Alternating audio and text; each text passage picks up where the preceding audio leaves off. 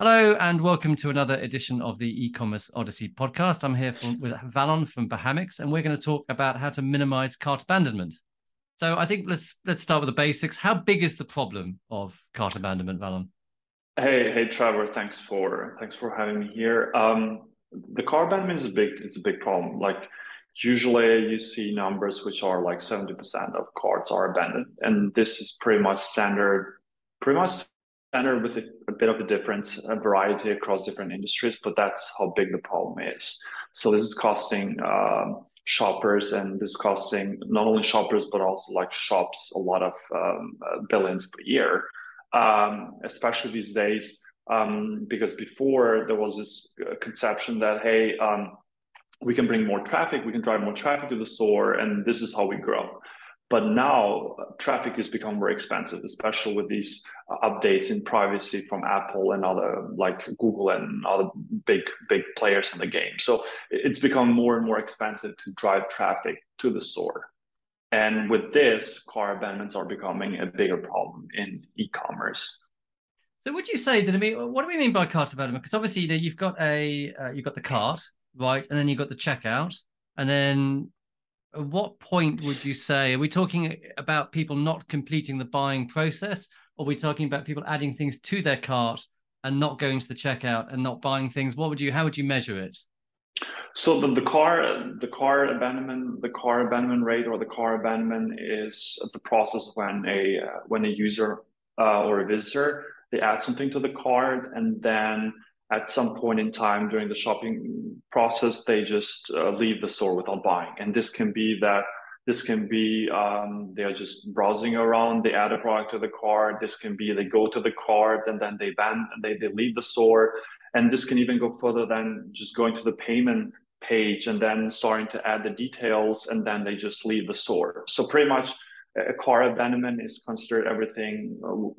As soon as you add a product to the cart, then you leave the store. That's pretty much the definition of the car abandonment. Okay. So does this vary across platform at all? Because my e-commerce business has got a Shopify store, and one of the reasons we moved to Shopify is because it has their standard checkout. Does that help?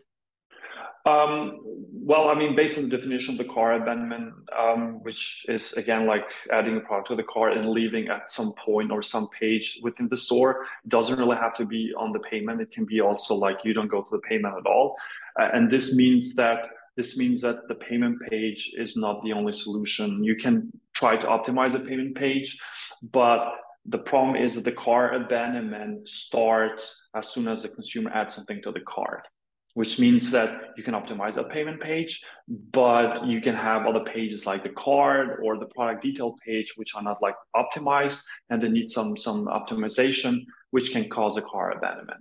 So you need to kind of like work on all different pages to try to optimize this. It's not enough just having a great page, pretty much. So it's the flow. You've got to work on the whole flow, purchase flow throughout the site.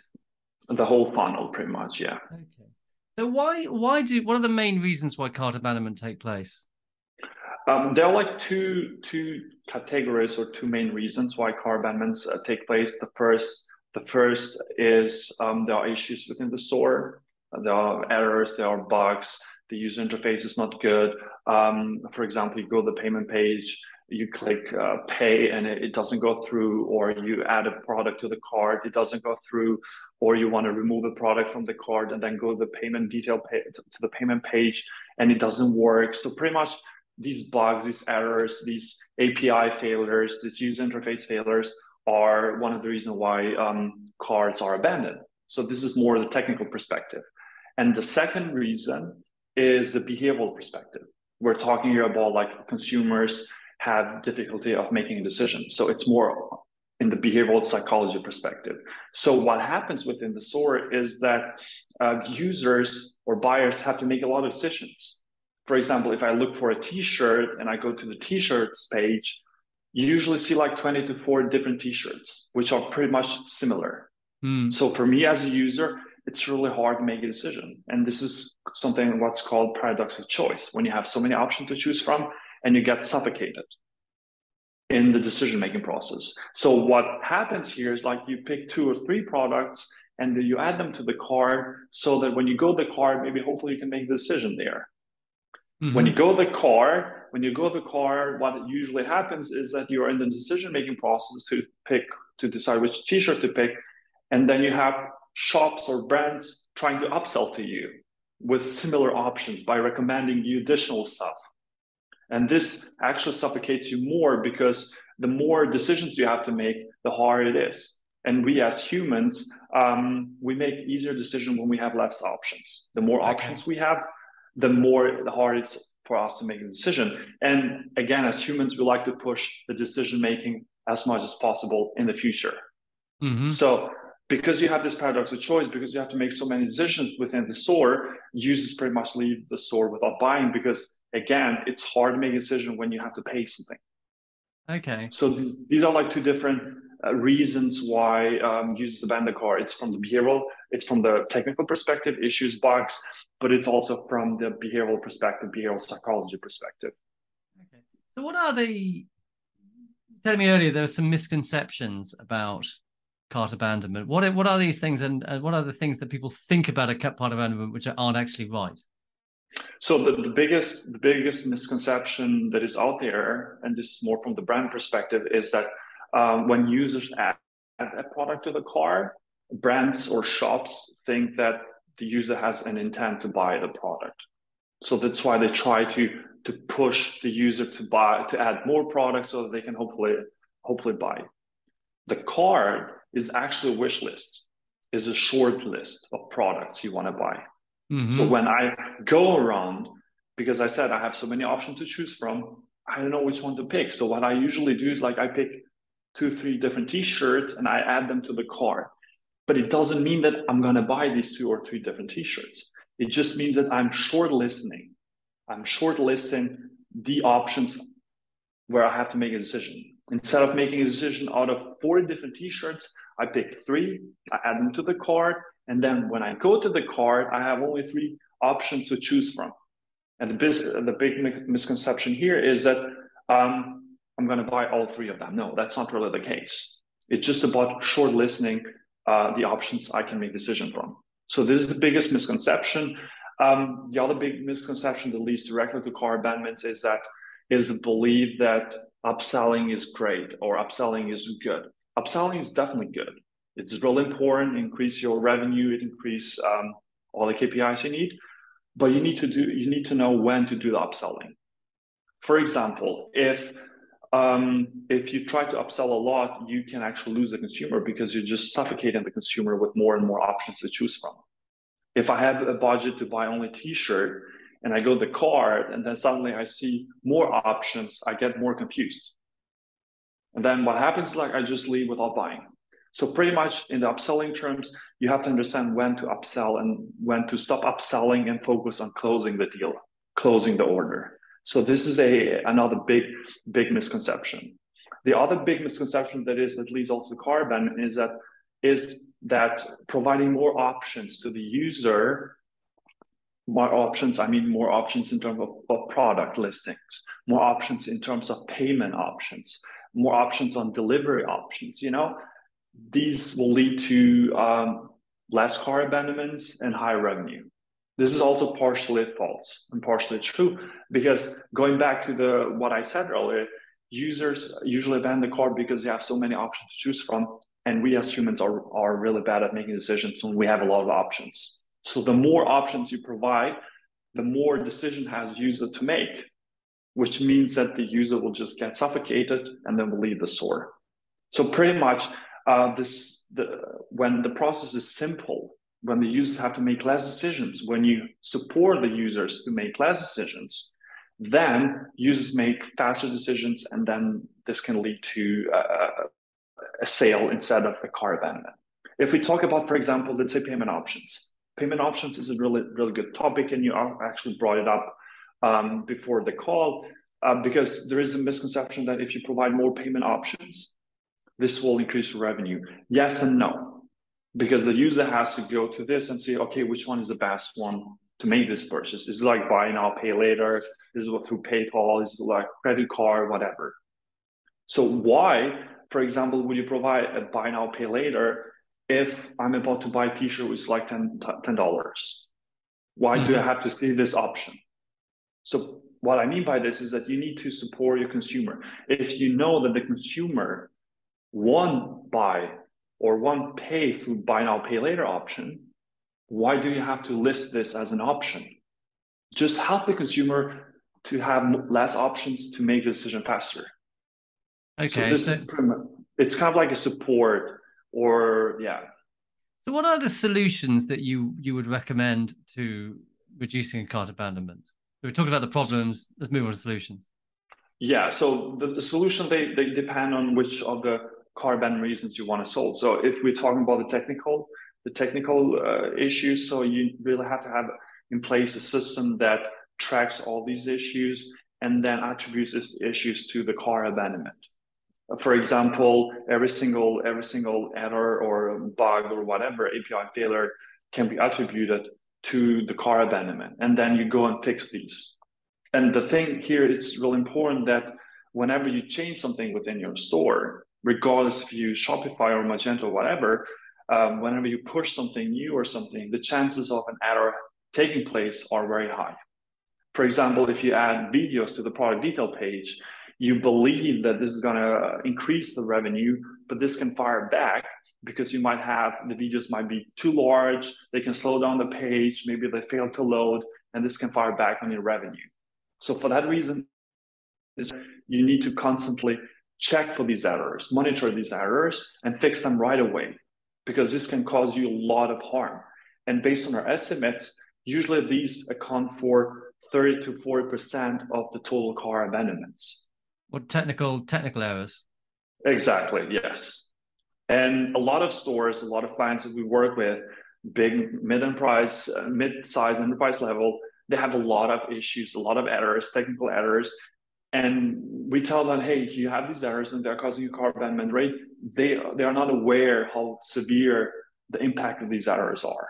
And that's Mm-hmm. why it's really important to have a tool in place to be able to see which error is causing you how much money in damage and go and fix them and escalate the problems. So this is the most important thing, constantly monitoring for errors and having a system that does this monitoring system and fixing them right away. Because you might think that this don't have a lot of impact, but they do.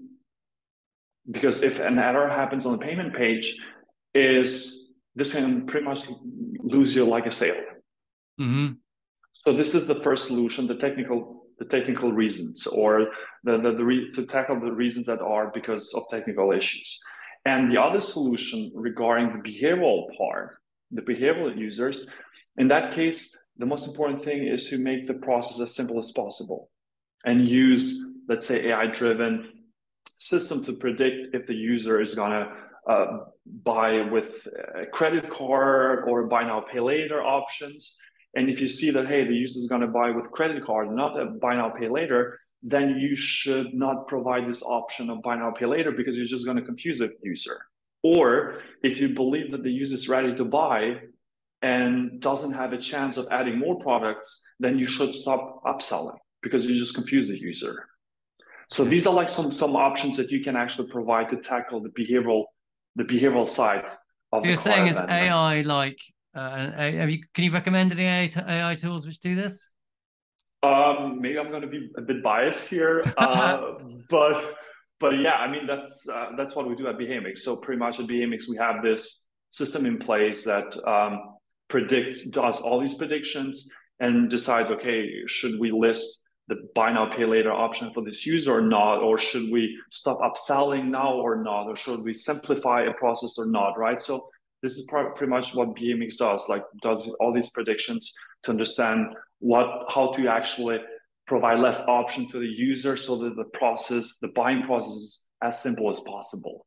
Okay. So what would this I mean just getting from a kind of a basics point of view, because I mean if you're a smaller business and I'm guessing there's some things that you could probably do first, right?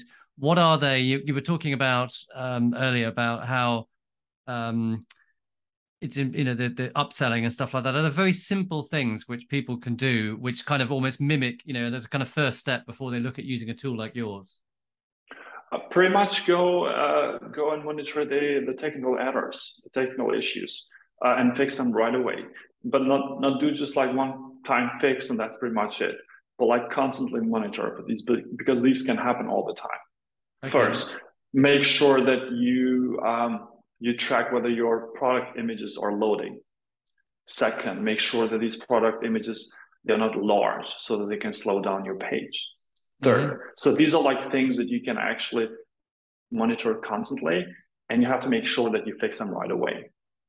There is a conception that these don't really cause a lot of harm, whatever, but they do.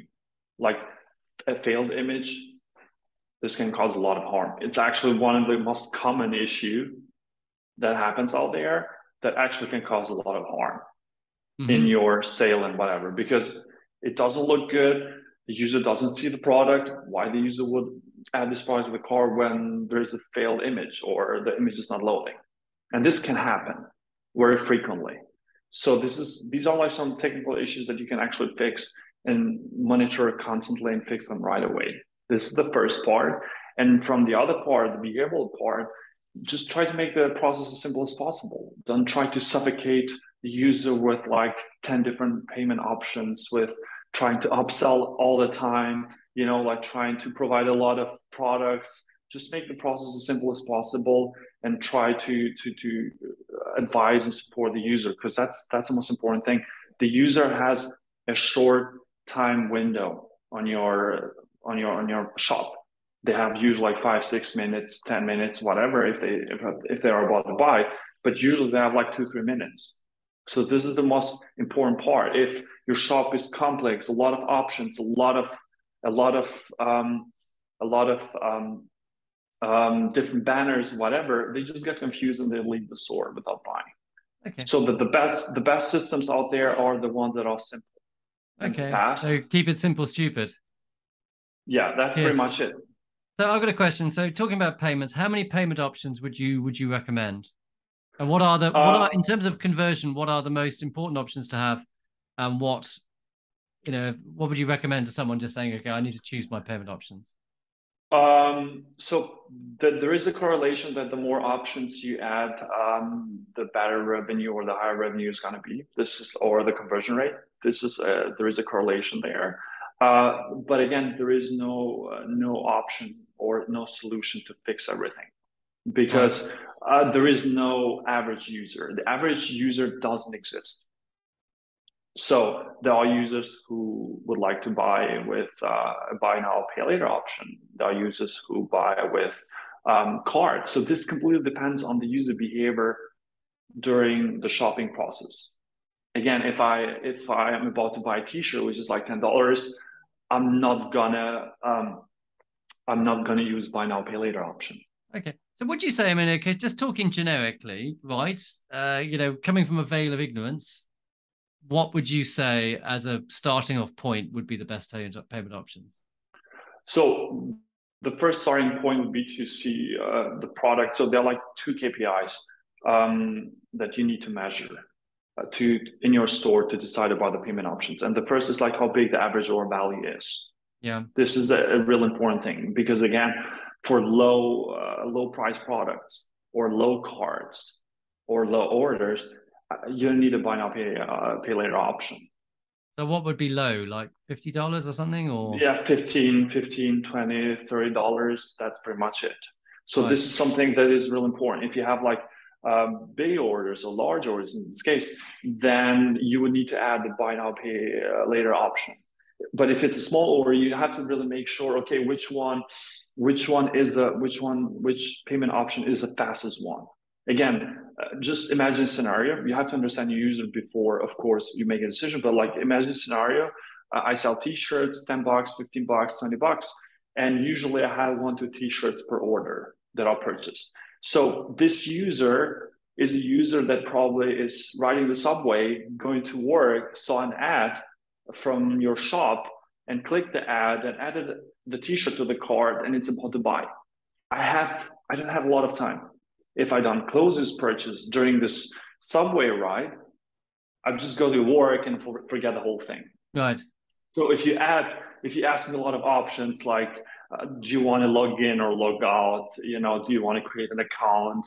this and that, and let's go with buy now pay later option where you have to be forwarded to a different page probably. Yeah. These are like time consuming pages. So you have to understand the user. If the user is the one that is a user that makes a fast purchase and a small purchase, then you have to provide options that are easy and quick fix, like let's say PayPal or even a credit card, whatever. But if you're selling big orders where the user usually purchases through desktop or shops through desktop computer or something, then they have enough time because they're like just sitting on a sofa, just enjoying their time, browsing around. They have enough time to go through buy now, pay later options. So this is the most important thing: understanding your user.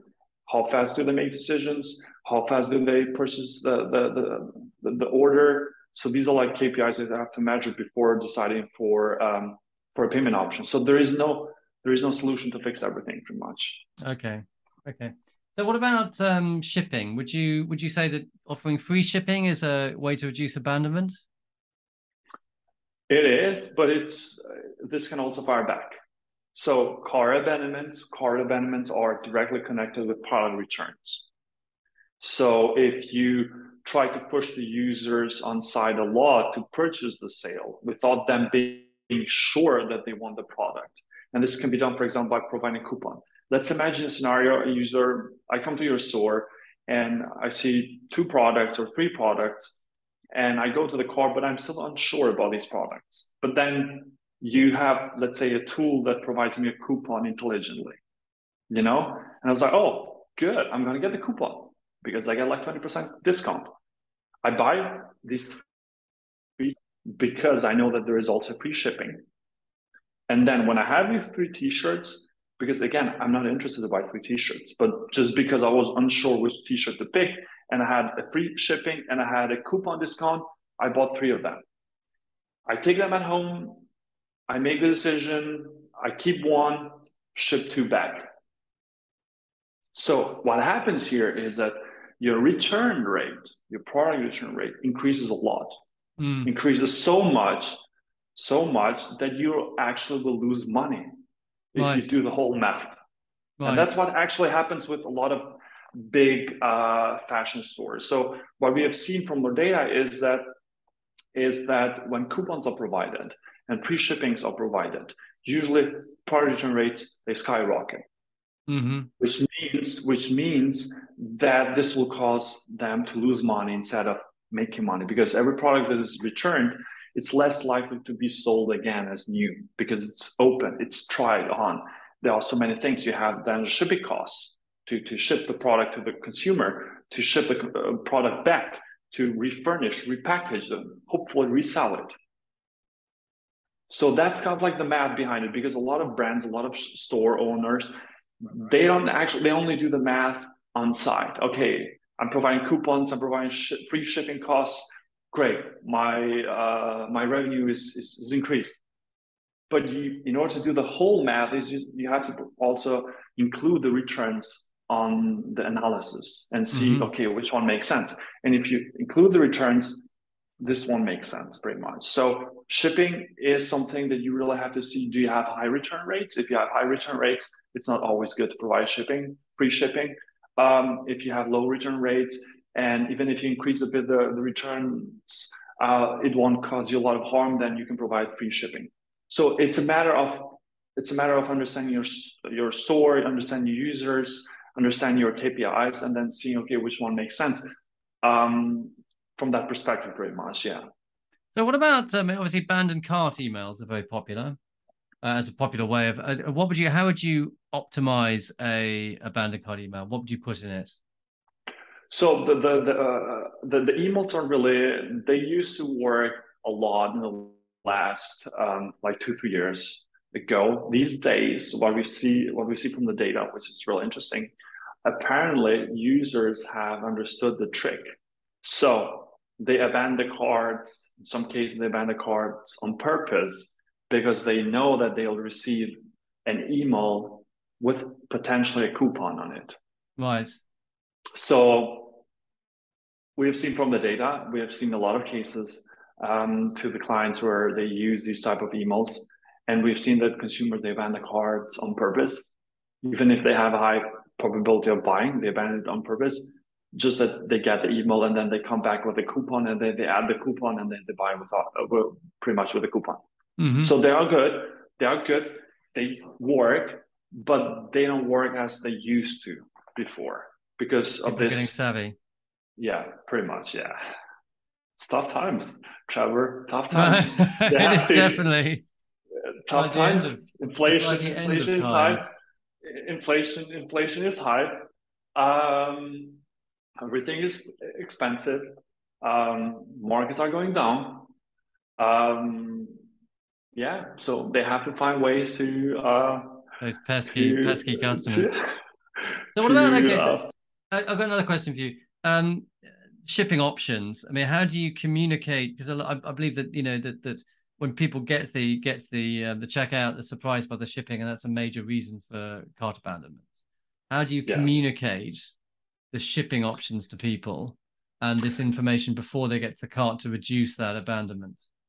Yes. So if you do have like shipping costs, it's really important to understand when to communicate that. Of course, you should not communicate it in the beginning, you know, but you should also communicate it too late. So you have to really make sure that you communicate this to the user that is about to buy and has a high chance of buying. So Mm-hmm. pretty much if you communicate this in the beginning, the user maybe has a high intent of buying, but then they see this and then just get thrown off pretty much. So we do have actually, which is a really interesting topic, but like we do have some predictions at Behavioural where we actually predict when is the right time to communicate the shipping costs. Or there are also like the vice versa case when to communicate to the user that there is a free delivery or free shipping costs after a specific amount in the cart. Because there are usually some conditions, for example, like if you have more than $100 worth of products in the cart, there's free shipping. You Mm-hmm. know, so this is also very common, and this is the same story. If you communicate it too early, you're gonna lose the sale because the user will say, "Oh, yeah, I mean, this doesn't. I'm not gonna buy $100 worth of products." You know, maybe they will because maybe they will find something interesting on your store, but they don't know that in the beginning. So you should not communicate this in the beginning. You should only communicate when you believe that the user might add these products or might add $100 worth of products later down the process. So all Mm-hmm. these restrictions and everything that are related to the user, it's really important to not communicate them in the beginning. It's important to communicate them during the shopping process when you believe that the user has an intent or has built an intent to actually buy. So these are like some of the cases that you should really be aware of. So in the beginning, when the user lands on your store, the user has to only focus on exploring your products, browsing your products, and seeing what the user can find or might find something interesting, and not like deal with delivery costs and shipping costs and everything that are important, the payment option, whatever. So they have to focus on the products. They have to focus on the shopping experience, and that's why I said the simpler the process it is, the easier for the user to make a decision. Because again, even if you provide free shipping costs, a lot of coupons or whatever, and you have so many options for the user listed on your platform, it's going to be hard for the user to make decisions. Like just imagine yourself, like it's like going to an exam and you see like, I don't know, like 200 questions within a page, you know, you're gonna lose your mind pretty much. You just gonna, even if you know all the answers, you're just gonna get stressed and you just fail the test pretty much. So that's the same story here. So Okay. yeah. I'm going to put you on the spot here, right? We're going to say, okay, imagine you know nothing about a website, right? You know nothing about the customers, right? I'm not going to tell you anything and you have to make a decision. I'm not going to accept any, it depends from you, right? Imagine you had like a generic website and you have to advise someone who they want to start up a new business and they've got no idea where their customers are. They've got no idea where their products are. And you have to just choose the average across all industries. What would you recommend them to do to reduce checkout abandonment? Yeah, like first of all, fix all the technical issues. Okay, This is so the what most are the important top thing. three things they should look for? Technical issues. And what platform Like should they use?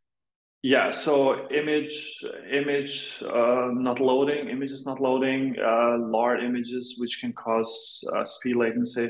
Make sure that the page loads fast, it's smooth. Um, Make sure that the UI is simple and clean and Okay. not overloaded with a lot of options. For example, you see in a lot of shops you have, for example, a lot of triggers, a lot of like 10 minutes to get a discount. It's kind of like time pressure nudges, you know?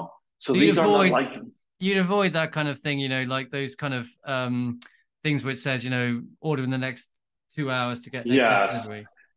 yes.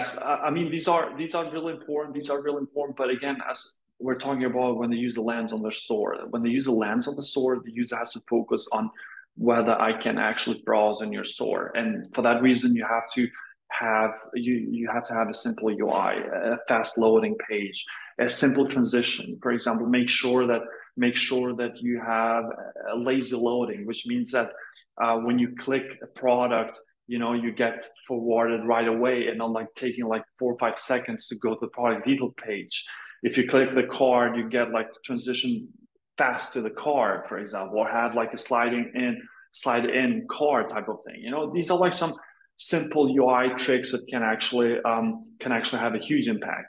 But the most important thing is like keep the user interface as simple as possible and as clean as possible, because this is the most important thing. If you provide a lot of information, a lot of content, this is pressure to the So user, keep it as to simple as everyone. possible, you think? Just Keep get it rid as of simple as possible. Yes. okay. And so what should this theoretical person free shipping or not free shipping? Free shipping is important. Yes, free shipping is important. If you can provide free shipping, it's important, pretty much. So you should provide free shipping. Yeah. Okay. What about I'm trying to what about the cart page? Should it have should the shipping you try and tell the user what the shipping is on the cart page? Yes. So if there is a free shipping, then you should make sure that you highlight this from the beginning on.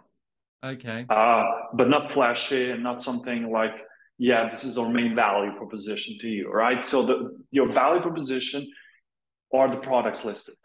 It's the simple, efficient UI of the store. This is the value proposition. It's not the pre-shipping. There are like millions of other stores that provide pre-shipping.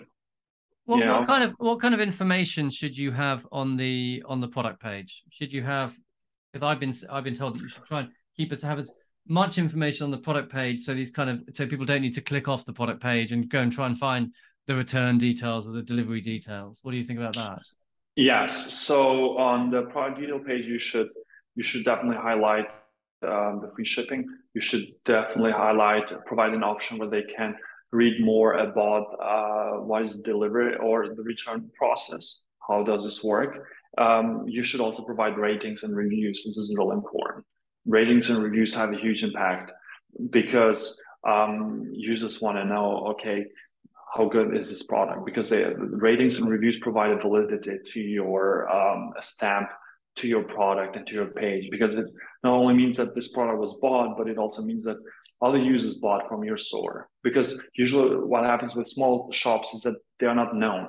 You click an ad and you land there, and you want to make sure that other users bought from this store, and it's not a complete scam. There are a lot of scams out there, and they don't want to fall for that. So ratings and reviews are real important. You don't have to put like a huge page of ratings and reviews, but you can get the top ones and make sure that they are like about the fold so that the user can actually see it right away. So these are like some of the important information, and not try to upsell right away by recommendations. That should be below the fold pretty much. So you should scroll a bit and then you should see the recommendations. But on top, on the first page, like ratings, reviews, maybe the top ones, that you provide free shipping, that delivery or returns are possible, and it's an easy process of returning products. So these are like some of the information. If you have discounts, you should provide a discount.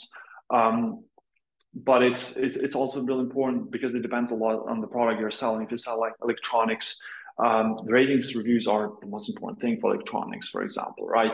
Because you're buying something that is expensive, and you really want to know if this thing will work or not. So that's why reviews and ratings are important. And then you have to provide also some details about the product, whatever. But if you sell something in fashion, then you can also go with recommendations, because when you buy a t-shirt, maybe you want to complement with some shorts or something. So these are like some of the cases where you have to make sure what you want to do. If it's electronics, then it's less likely that you're going to get a complimentary, because electronics, it really costs a lot of money. But with t-shirts or fashion, you can provide complimentary products. Yeah. Exactly. Yeah. So would you be against having something, because sometimes they have people have a pop-up which just before they go onto the checkout, which says, have you considered buying these items? Would that break your rule on simplicity? It really depends on how you trigger this. So these are good, and we have seen that they really work well, but it depends on how you trigger this. If you trigger like all the time without any condition, whatever, this can cause you a lot of harm.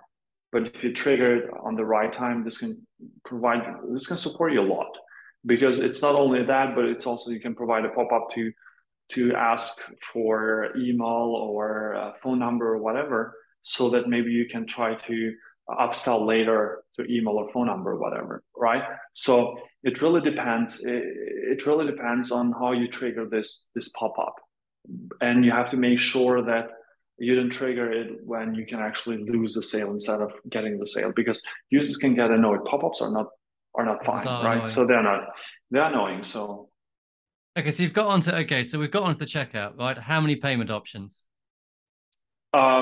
Usually like two, 3, 4 different options, but not more than that. Would you like say, okay, so for example, credit card option, PayPal, do you think that's important? It depends. No, depends. No, depends. We're not doing depends here. We moved on from depends.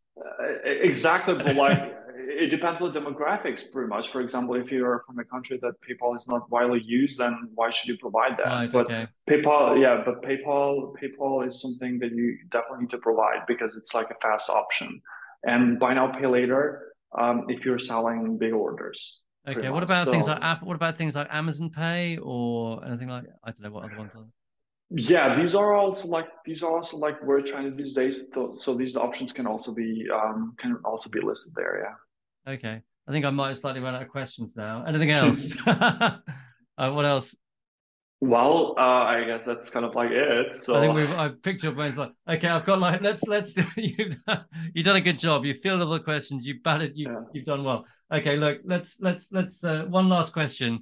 I like to ask a fluffy question at the end. What do you do when you're not thinking about check out abandonment? Painting, pretty much. So That's pretty yeah, cool. What do you paint?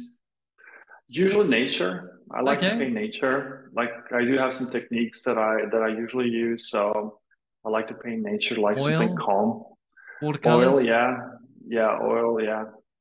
Okay. Do you sell your paintings, or what do you do with them? I just store them. Maybe a gift to my kids or grandkids. Okay. So Nice. That's cool. So you uh do you actually kind of go out in the country to paint, or do you do it from a? Because you're in New York, aren't you? Do you imagine the yeah, countryside? I just imagine the You just countryside, imagine the countryside. staring at the concrete jungle. Yeah, So have you colic scene whilst from your apartment, yeah, yeah. imagining when it's It's okay. refreshing. Yeah, Excellent. Do you like listen to a bit of Beethoven or something to get you in the mood? yeah. Sometimes just like listen to nothing, just like focus on the painting, enjoying the process, right? Because that's the whole idea of painting. Because you want to enjoy the process, right? You don't want to get distracted with something else, because You that's the like beauty of it, right? You just get calm and then just see, okay, how you can actually do it, and try different techniques and think, okay, what should I paint now? Should I paint like a river or a bridge or a small house or something, a tree here, like just playing around, like, and see what happens with the air. and trying to learn different techniques, which is also important. Maybe you paint a tree with a different technique last time and now with a different technique. You just kind of like try new things out pretty much. So Okay. that's the beauty of it. And then you see, okay, how should I paint the mountains? Should I go with a brush or like a different brush, because there are like so many different brushes out there, and every single brush is specific to a specific technique and to paint a specific thing like a tree or a mountain or a bridge or whatever. So the whole idea is like trying to experiment with different brushes and techniques and see which one is better for a specific thing that you're painting right now. So yeah. Okay, cool. I can tell you're a great experimenter. It's all Yeah, about. I do like that. Yeah, I do like to experiment things. So yeah, um, there has to be a degree of randomness, I think, in your life in a way, because otherwise it's just like, yeah, it's kind of like straightforward and boring, and there is no novelty here. It's like going to the same restaurant every day, all the time, right? So maybe you risk going to a bad restaurant if you try to explore other things or other places, but the chances are also very likely that you might find a better restaurant if you do some sort of randomness. So randomness is really important. And this also should apply to making decisions. You have to leave some sort of randomness Have because you read the this, Dice Man? Have you read the Dice Man? I don't know that, You but don't know that it's just, book? Okay, well, no. you are the Dice Man. So the Dice Okay. Man, it's a silly book, Hmm. really, but it's one of those kind of slightly nihilistic um 70s novels. And it's Okay. about, there's this character who decides to live his life by rolling dice. So shall I rob a bank? 1, 2, 3, yes, 4, 5, 6, Yeah. no. And he goes through the whole book doing that. And Okay. it's So what happens? oh, Should I I don't read the know, book? carnage. I mean, it's one of, it's one of those fantastic, slightly misogynistic male fantasy 70s books, which I don't think could get written anymore.